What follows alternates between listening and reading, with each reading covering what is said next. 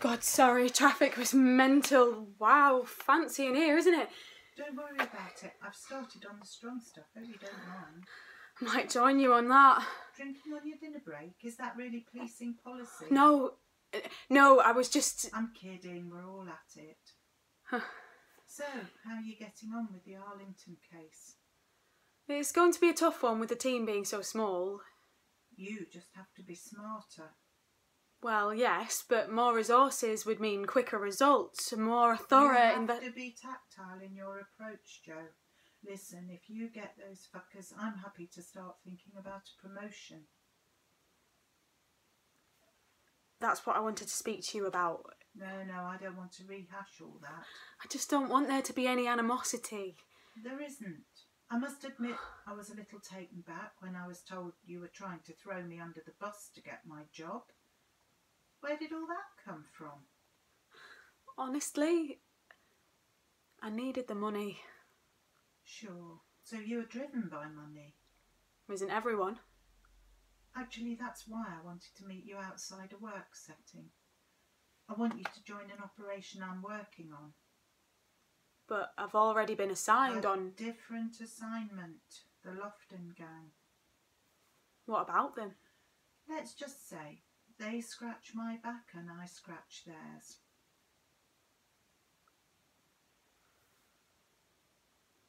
Go on. Lofton are one of the biggest gangs in this area. They've got a lot of power and money. What they need from us is to keep the force off their back. And in return, they inform us of any underground criminal activity happening outside their operation. And cash. How much are we talking? Hundreds of thousands, maybe. Why me? I know we've had our history, but I do think you're an extremely good officer. Thank you, Mum. That means a lot coming from you, but are you really suggesting that we work alongside the people we're trying to put away? I'm not sure this is something I'll keep the higher ranks off the case and you keep the lower ones away. What if we get caught? We won't. You know what they'd do to us in prison if they found out we were coppers. With all due respect, Mum, how do you know we can trust them? They need us as much as we need them. What do you need me to do?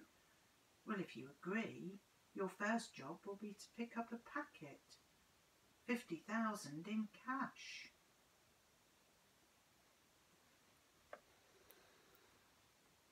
I need a yes or a no, Jo.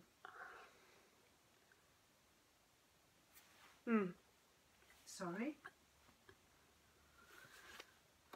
I'll do it. Good. Officer Norton, you are under arrest on suspicion of misconduct in a public office.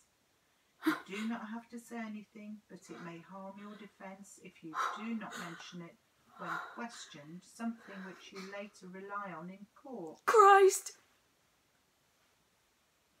Oh, and Jo, don't ever try and come for my job again.